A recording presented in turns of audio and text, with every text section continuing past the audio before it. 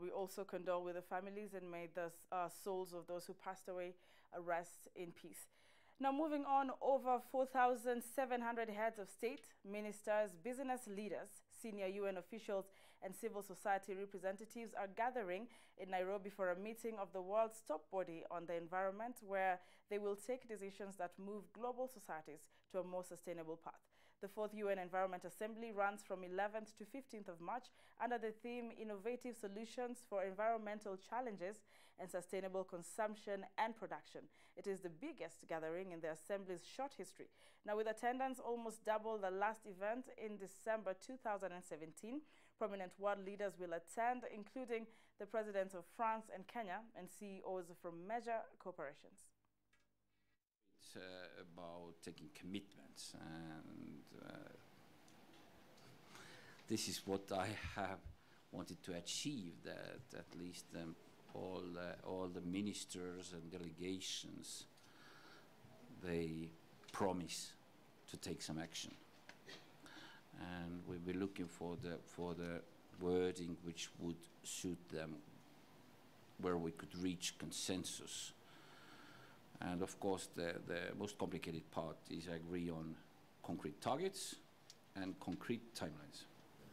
Well, that was the UNEP director, John Msuya, as well as the Minister for Environment from Estonia, Mr. Siim Kiisler, who happens also to be the president of this Environmental Assembly. Now, for the 4 days, or before the assembly started, we had messages from these leaders passing their message of condolences to the family and friends who were affected during the plane crash yesterday. For the 5 days, just to break it down for our viewers, what will be happening here at the United Nations Environmental Assembly, we expect bold decisions and also some outcomes that will have a bearing for the environmental sector, especially for developing countries like Kenya. But from the press conference, just a real quick about what they talked about was the decisions, and also their marine life is a priority for this assembly. Remember, Kenya did ban the use of single-use plastic last year, and they are coming for the plastic bottles that are now on the rise, and they end up, as they say, in the marine life. The shortage of aquatic life